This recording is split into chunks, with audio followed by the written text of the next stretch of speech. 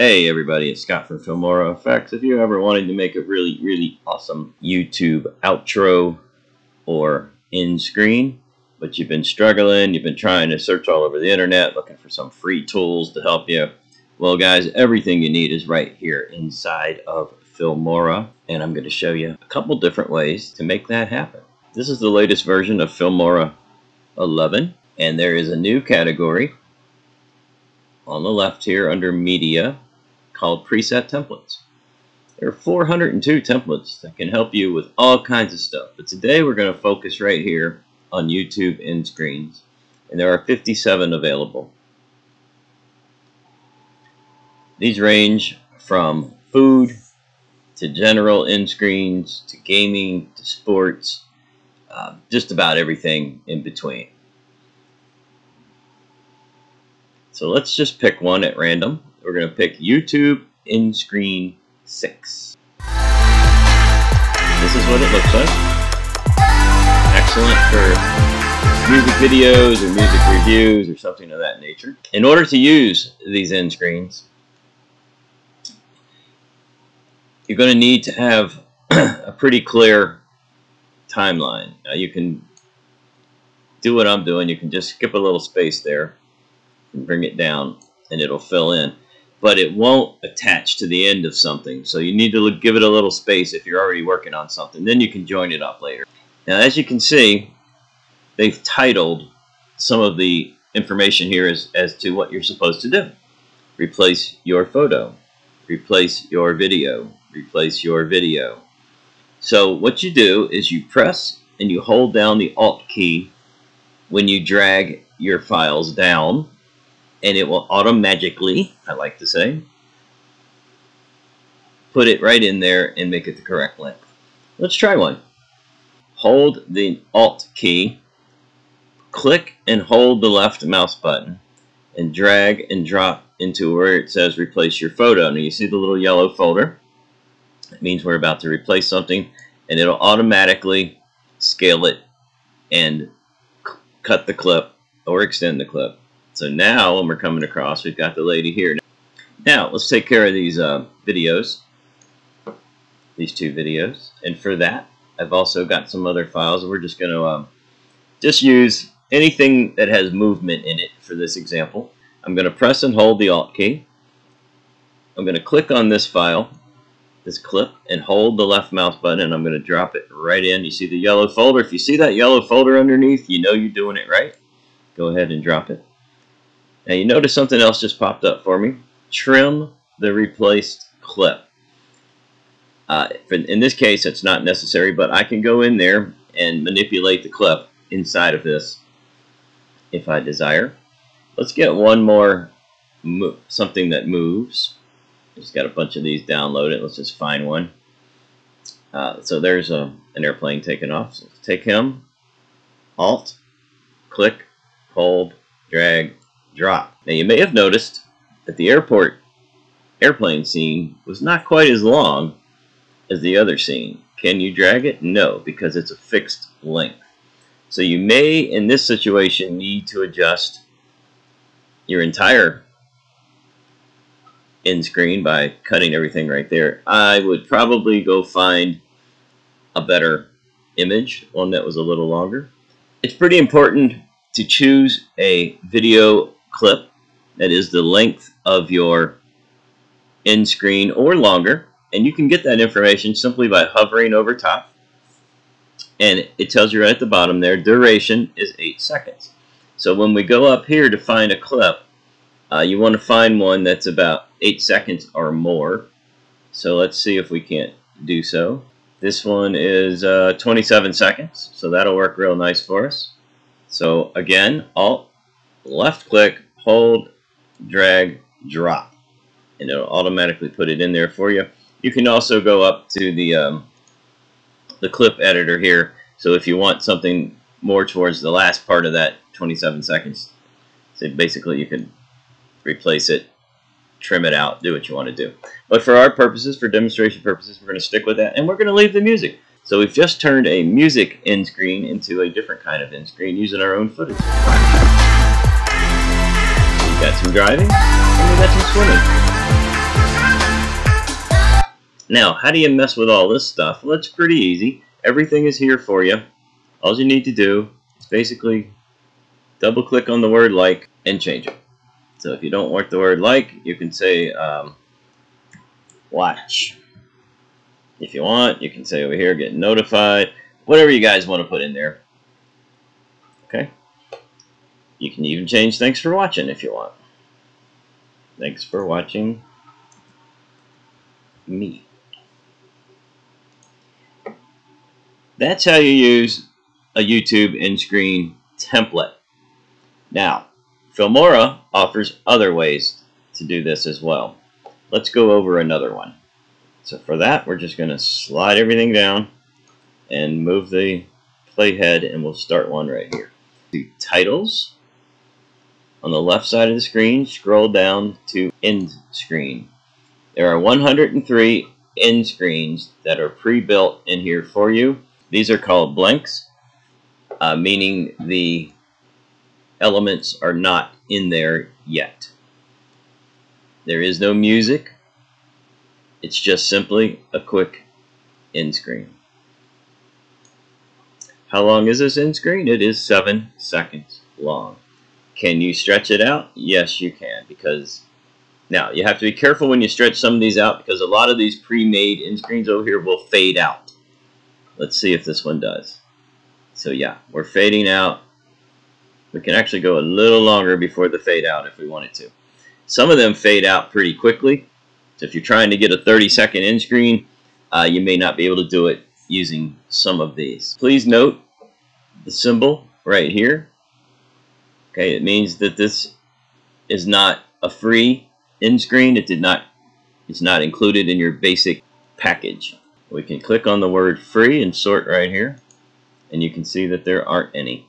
So these end screens are from film stocks that I've either downloaded or purchased or got them. So if you go back up to all, you can see them. I'm not trying to sell you guys anything. You do what you want to do. I make a lot of videos, so having this extra bit of film stocks is quite valuable to me, and maybe it will be for you too. But if not, you can always go back over here to Media, choose YouTube End Screen under Templates, and there are 57 of them that are free. They come with Filmora 11. You see there's no symbols next to anything. Okay, for this section under Titles, End Screen, 103 end screens, you can do a couple different things here. You can add your own elements from YouTube. YouTube has an end screen editor, and in it you would simply upload a video with this end screen on it. Then you would go to your tools inside of YouTube and you would click Add Element, and you would put, this says check out new video, so you would choose recent video and you'd put it in the square, and down here you would pick your subscribe image element and you would put that right there. And then you, before you upload it, of course, you would set all of these names, because once you get it uploaded to YouTube, you cannot further edit the text or anything in here, but you can place elements inside these boxes, and you just simply click your element, drag it around, and drop it right in. It's very simple to do. So that is how you can make some crazy end screens. Now, be advised that if you're going to add elements from YouTube, YouTube will automatically pick the last 20 seconds of your video for the end screen, the last 20 seconds of your video. You can adjust that in the YouTube end screen editor, because some of these are not 20 seconds. This is 8 seconds, 8.9 seconds is what I've got this one drug out to. So you would actually have to go into your YouTube end screen editor, and when you first pop in your element, it's going to default to 20 seconds across. You probably don't want that, so you simply drag your element and you bring the start time over to match this one. Now that you know that YouTube by default makes your end screens 20 seconds long, unless you manipulate them, you can do other things here too with Filmora. So I made this end screen using Filmora, and I simply took a black sample color, shrink that in so you can see it, And you can see right there that I made my duration exactly 20 seconds. So when I add this, now I put all that text in there. You know, I started with a black screen. And I put the text, I had that run up, I put a little element there, put a little element there. And then in YouTube, I placed my next video element here. I placed another video here. And I placed my subscribe picture and button here. And that's how I did. That's how I made my own. And you can too. Just go to Media, go to Sample Media, go to Sample Color. Pick the color you want your YouTube end screen to be. I've got a gray one here. Let's pick that. Let's right click on that. Let's go to duration.